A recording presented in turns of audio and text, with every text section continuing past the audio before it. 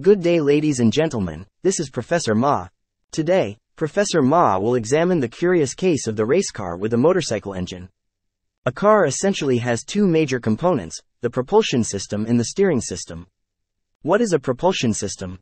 Propulsion means to push forward or drive an object forward.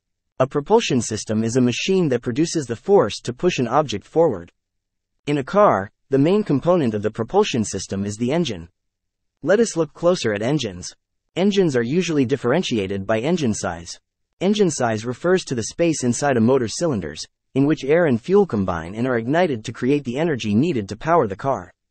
Essentially, the larger the volume of the cylinders, the more room there is for air and fuel inside it, which dictates how much power it can produce. Usually, a bigger engine means more air and fuel, which in turn creates more power. However, the reality is a little more complicated than that. Many modern engines are smaller but feature turbochargers, which use exhaust fumes to create additional fuel and extra power. This means that a smaller engine with a turbocharger can be more powerful than a larger engine without one. If countries were cars, the engine size would be the population of the country. The power generated by the engine would be the gross domestic product, GDP, of the country.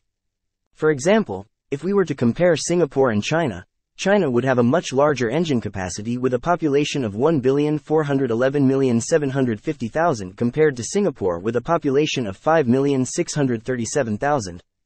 In terms of GDP, China has a GDP of 19.374 trillion United States dollars while Singapore has a GDP of 515.548 billion United States dollars.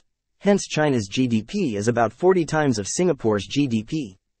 In terms of GDP per capita, China's GDP per capita is 13,721 United States dollars while Singapore's GDP per capita is 91,100 United States dollars. Basically, if countries were cars, China would have a truck engine and Singapore would have a turbocharged motorcycle engine. If countries were cars, the steering system would be the leadership of the country.